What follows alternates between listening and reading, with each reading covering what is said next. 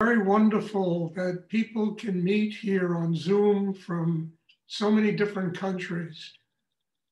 And I think it's wonderful that there's a place we can sit and do this kind of meditation and do this kind of inner work, to help build systems inside, that help us really connect with a higher force of energy in the universe. But to me, the most important thing is the individuality of it. We're not a society of yogis or a society of yoga practitioners. I mean, each person is here because they need to individually build a connection with themselves and higher energy in the universe. And to me, that's an essential ingredient of what we do, that people can not only get together, congregate, and be a group, but each person in the group can get their own unique spiritual development, that can help them grow and help them to really build a system that's able to open the doors that lead to spiritual enlightenment. There can be no more important reason for this, because ultimately, we all leave this group and we all live in our own worlds. We all live in our own realities. And we have to deal with that reality every single day. Purpose of the meditation is not to get a congregation of students for Stuart. I'm really not interested. The purpose of the meditation is for each and every person that comes here to build that kind of inner life so that when the class is over, they can take the Shakti, the energy, the vitality, the quietness, the simplicity of the class into their ordinary life and use it on a day-to-day level. You see, I've always been a firm believer in the practicality of spiritual practice. I'm not a real believer in, I belong to a group and I eat vegetarian food and I this and that. I burn incense and I'm a spiritual. None of that really works for me. What works for me is what I just explained. We all sit and take in this amazing energy of the meditation class. And we use it in a practical way in our daily lives. So we not only learn how to open and receive this energy, but we learn how to use it with people we meet, with our families, our friends, our jobs, and whatever the reality is we have to live with every day. That we can live with that reality with a higher state of consciousness. I mean, without that, you never work out your karma. You never really get free of the earth, because we're here to learn how to do that. We're here to learn how to live here, to ultimately become happy people living here, people full of compassion, love, kindness, and to be able to share that with the people in our lives. And to live without expectations, not to live here thinking that everybody is going to live the way we live. It's not possible. Most people don't have a heck of a lot of consciousness. But our work is about developing that consciousness and building the ability to truly, allow ourselves to recognize, what we have to do in order to live on the planet Earth, to learn how to grow, to learn how to live here open and full of love. And all of that requires a very deep inner strength. And that's one of the most primary aspects of what I teach, developing chi, developing the hara, building chi, building the hara.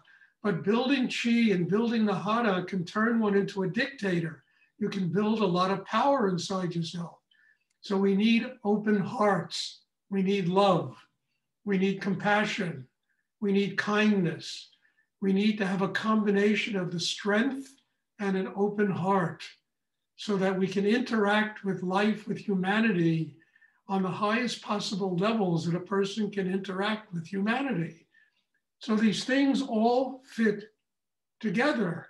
And they're so essential to this meditation that I teach. Because the meditation has to have practical aspects to it. It has to be able, you have to be able to use the results of this inner work in your daily life. Otherwise, it's a bunch of nonsense, bunch of people sitting here, breathing heavy and staring, and it doesn't mean anything because the extension of ourselves enables us to work out karma, not to worship anybody, not to be caught up in dogma and all kinds of stuff like that, but just to be able to be free enough to live in a world where we can recognize that every single person is a child of God.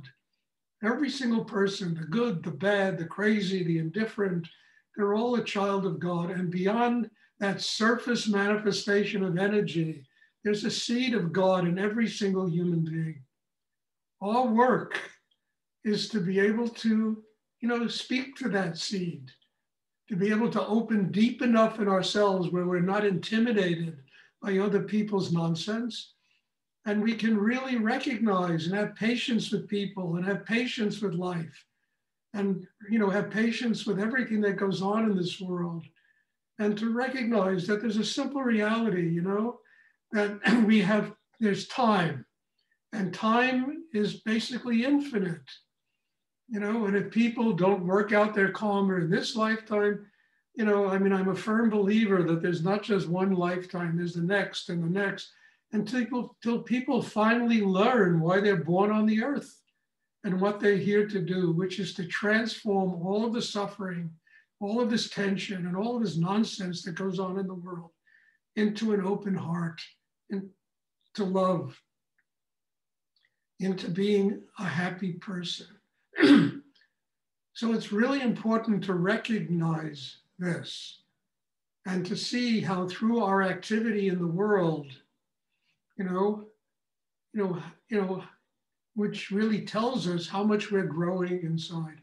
And our activity in the world enables us to use the meditation in a practical way.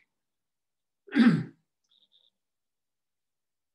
I think if people just recognize this and really open to this and develop that kind of consciousness, not only does life get easier, but we don't waste a lot of energy on nonsense. When people in our family get tense, we can love them anyway. How many times in our life have we been tense with people in our families? We can forgive them what they do.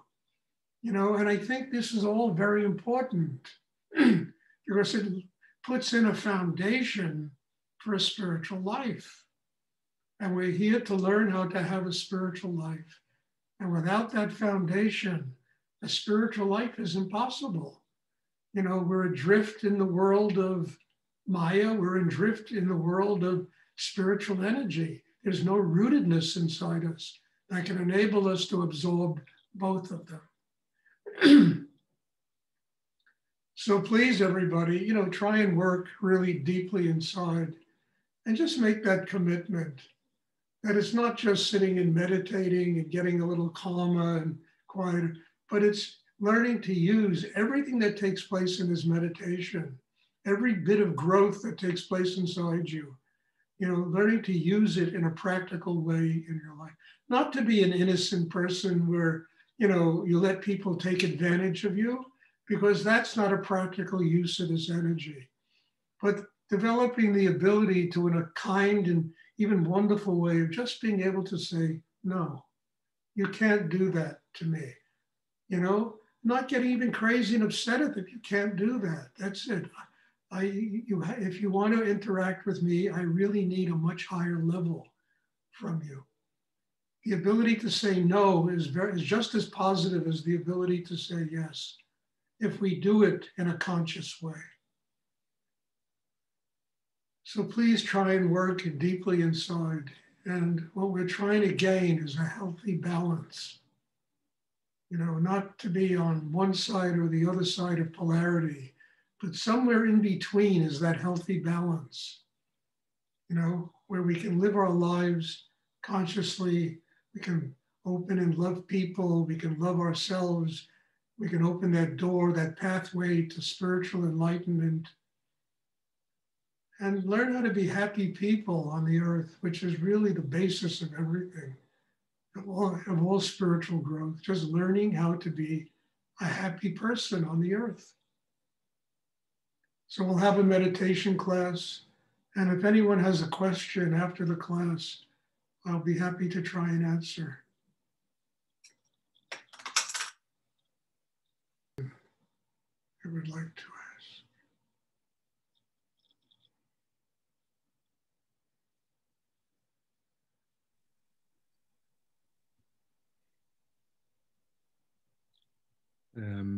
I have a question. Yes. I think I'm hung up on trying to like do it right, and I'm afraid to be judged.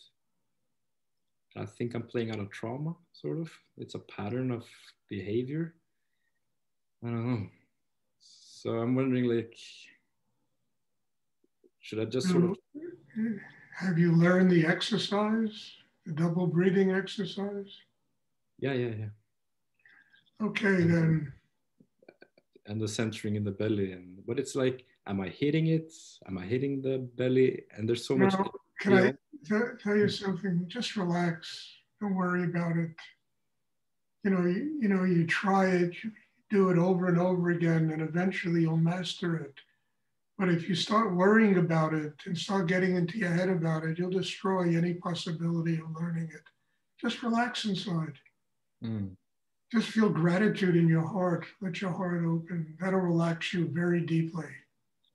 Mm. And forget about, do I know it? Do I not know it? I mean, if you want, I can take you through another Zoom session and teach it to you. But if you get into your brain about it and start thinking about it and worrying about it, you'll destroy any possibility of learning it. Mm. If you relax, it'll just come. Just Yeah. relax. Keep your mind focused below the navel. Open your heart by feeling gratitude and just relax as deeply as you possibly can. Mm. And then it'll just come. The exercise will just come to you. Mm. And then you won't have to even think about it because you'll do it organically. I mean, there's sometimes in these classes, I take one breath deep inside and that's it. And then it's just a spiritual energy coming, working on me. So it evolves, this exercise. But if you think and try to figure it out and worry about it, and you'll just confuse yourself and make it that much more difficult for you to do. Yeah. Leave yourself alone for God. Yeah, I'm trying, man. I'm trying. I need it. Just leave yourself alone. What are you beating yourself up for? You don't have to be perfect. Okay? That's what I think, So don't think about it. Just don't be perfect and do it and learn it and grow with it and let it really just come to you. Mm. Open, embrace it, let it come to you instead of, I got to know it. I got to, am I doing it right? Am I doing it wrong? You'll make yourself crazy. Yeah, I'm doing that in my life also. Frankly, look, in my life, I've written a lot of books, and in many ways, it's a similar kind of exercise. And at first, it was always making it right, and it never worked. And then when I just let it happen, these books all came. I've written a dozen books. They all just came. They came. It's the same thing in art and music and dance.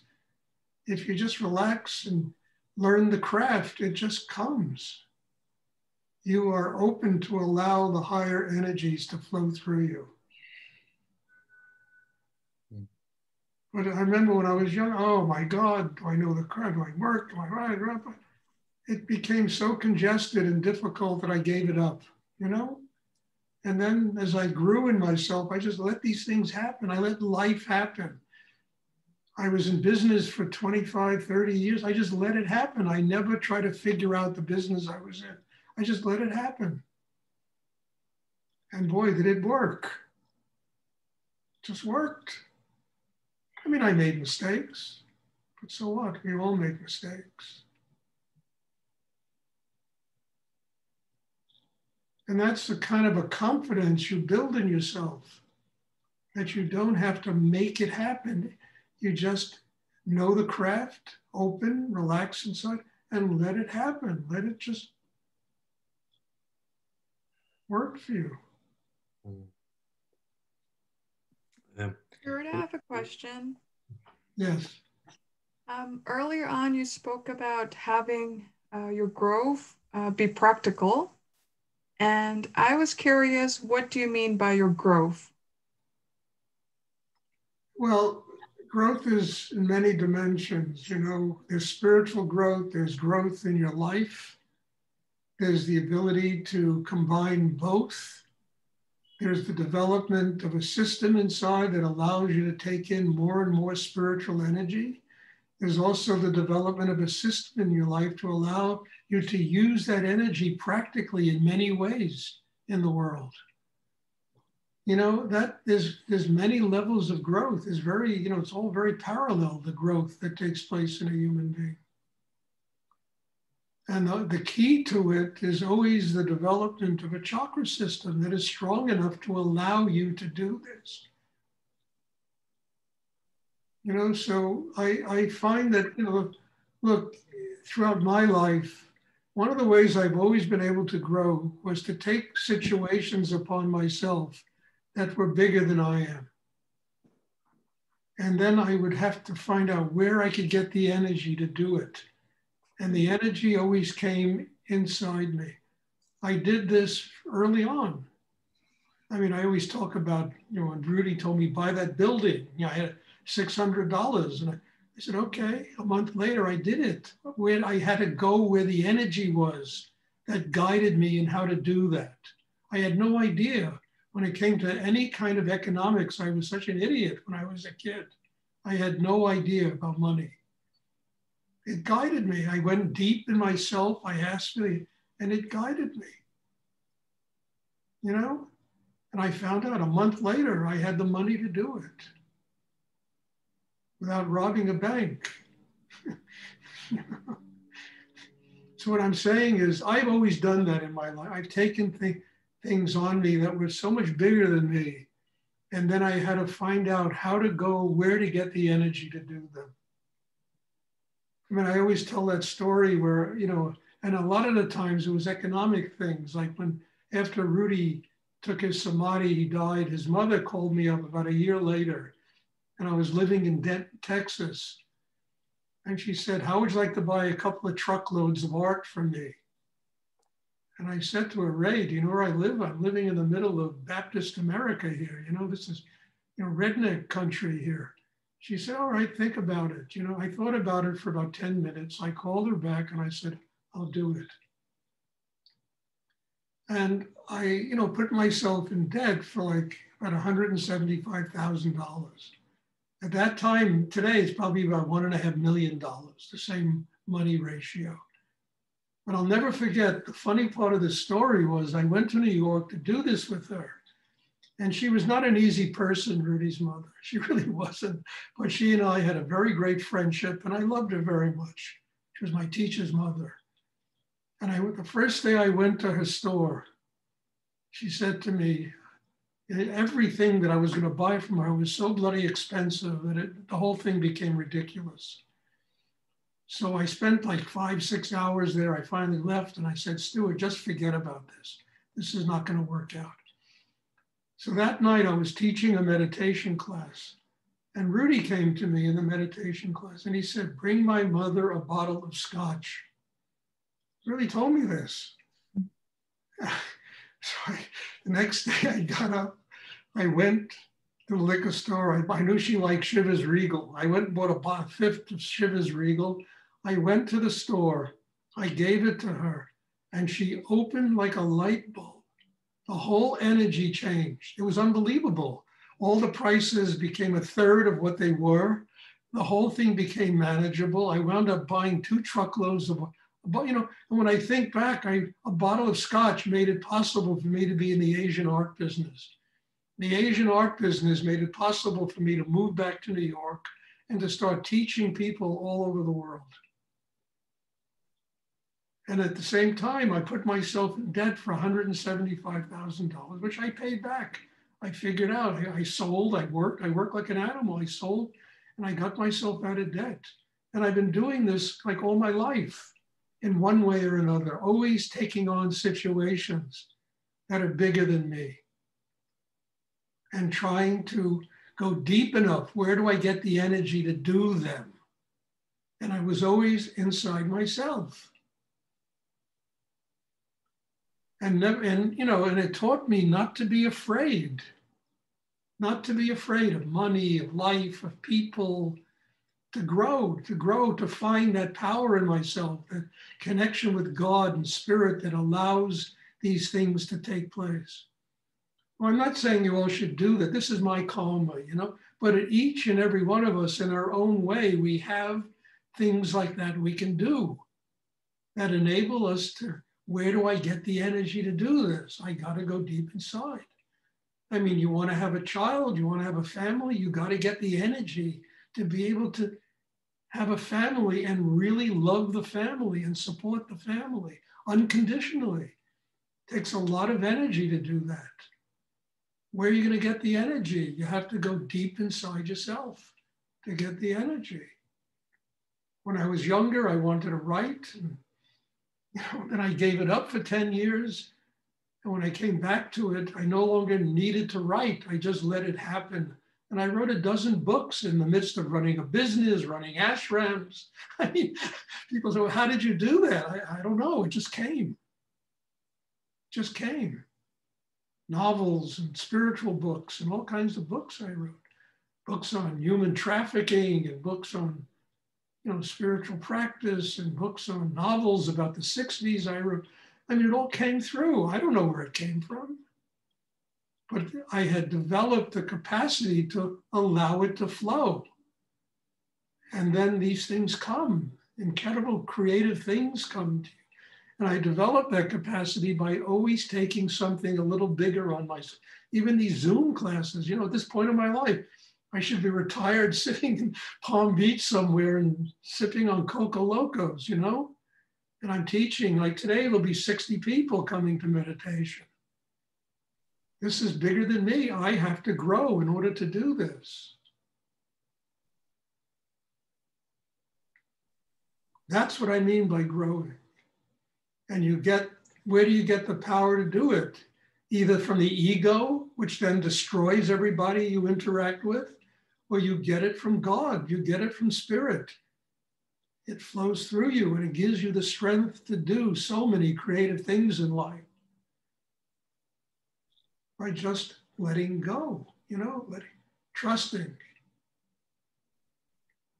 Now I'm saying this is my karma. I'm not saying everyone here needs to live this way, but each and every one of us has things like that in our life. But we need to go where the energy is to allow us to accomplish these things without them becoming just ego accomplishment, like Donald Trump and these, billionaires, these people that destroy lives in order to, attain what they want to attain in life.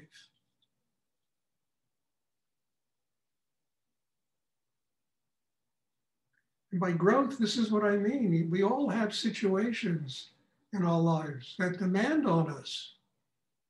Go where the energy is. Get really grounded inside, open your heart, let that energy flow through you. That enables you to embrace many different dimensions of your own life. When you cook a meal, cook it with love, do it with gratitude.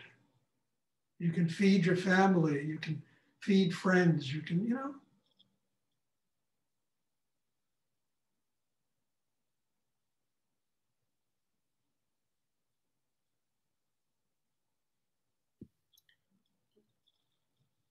You have a question?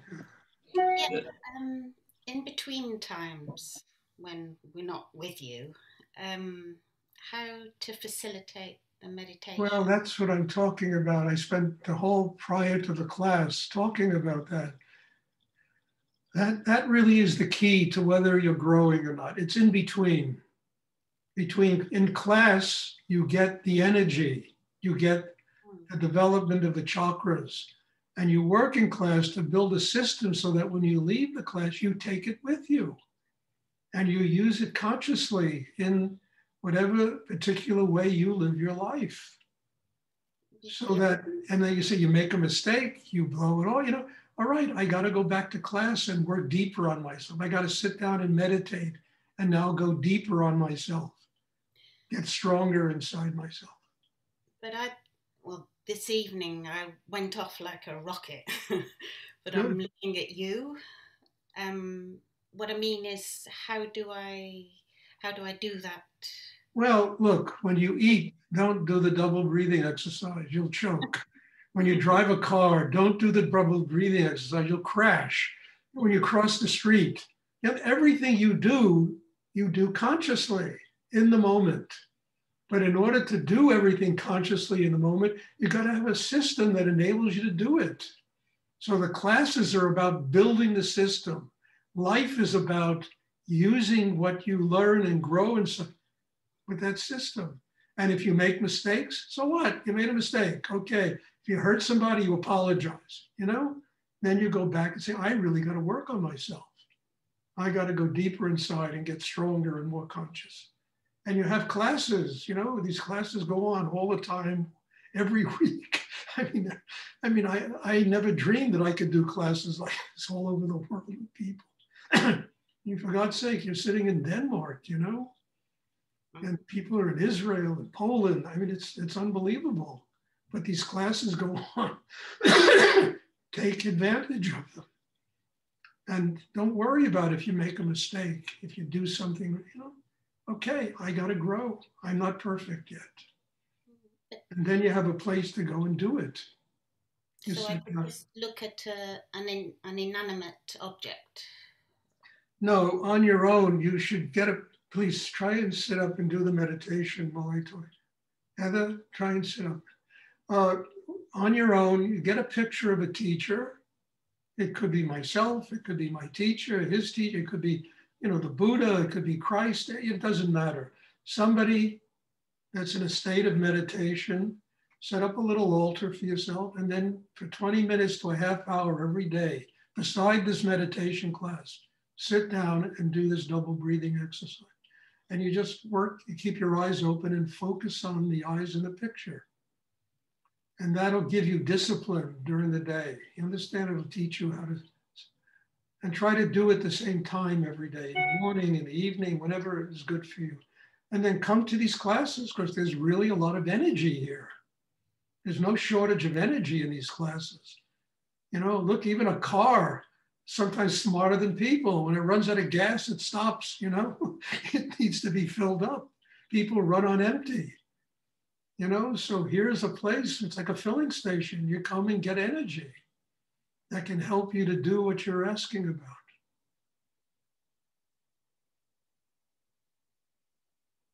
Even a refrigerator needs electricity or it doesn't run. Everything runs on energy. People run on, they exhaust all their energy and they run on tension. And that really hurts people.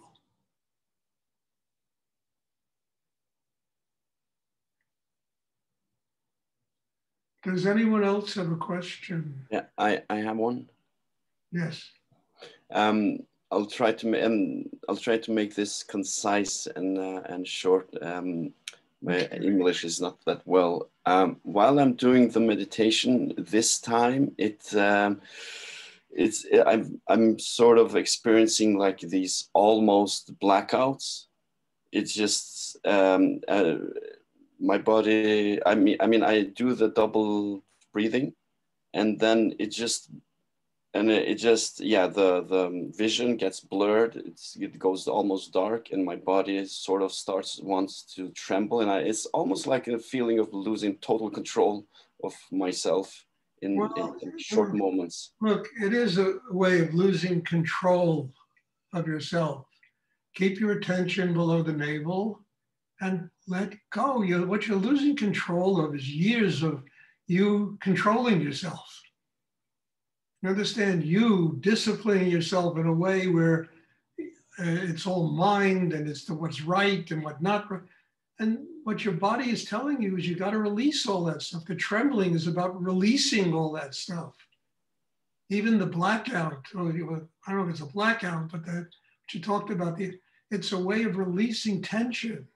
It's releasing that thing that has kept you so tied up in yourself most of your life that, it keeps you from ever really tapping deeply into spiritual energy. Keep your attention below the navel. Feel gratitude in your heart. All of that will go away. It'll all go away. If you keep trying to control yourself, I mean, my God, life gets tighter and tighter and tighter and tighter and tighter. And as you get older, you shrivel up inside and outside. And this is all about letting go, letting yourself be guided by spirit instead of what you know in your mind and you think, and that control that so many people have over their life, which mostly it comes out of fear of letting go. And the trembling is that fear of letting go.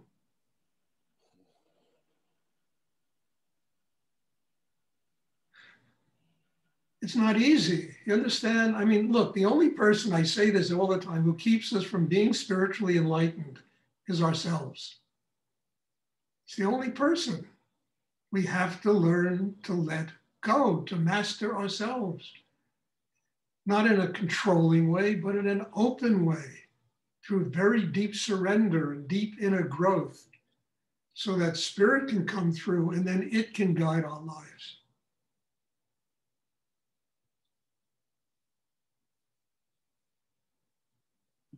Otherwise, people get so, you look at people in their 60s, 70s, 80s, they get so tight. They get so, shriveled up emotionally, mentally, spiritually, in every way, physically. It's years of controlling themselves, being tight inside, instead of just opening and allowing God to guide their life, spirit to guide their life.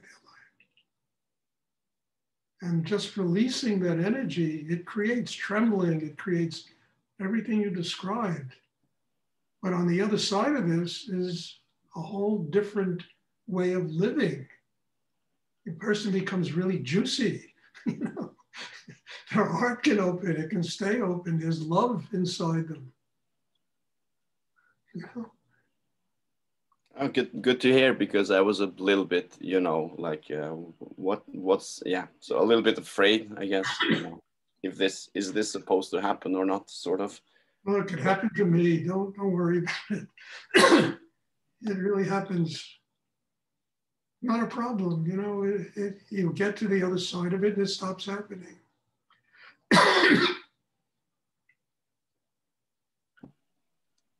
Thanks. You're welcome.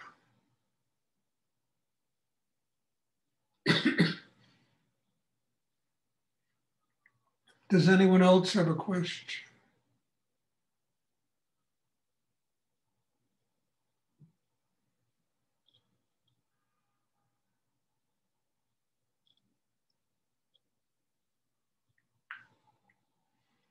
Okay, well, God bless you all. Thank you. And in all humility, as I say after every class, I'm just so grateful I can come here and do this. I see people sitting here from many different countries all over the world. And I'm very grateful to all of you to come, to be part of this. I mean, I learn also in this. The greatest thing about being a teacher is that you probably learn as much as the people you teach when you do this kind of meditation and inner work. So I'm very grateful and thank you. And I'm looking forward to seeing everybody on Tuesday. God bless you all. And try to take this into your life. Don't just leave it here. Well, it's over with. Next. Take the energy, consciousness into your daily living. And thank you. Bless you all. And I will see everybody on Tuesday. Thank you so much. You're welcome. Thank you. Bye. Bye-bye. Thank you.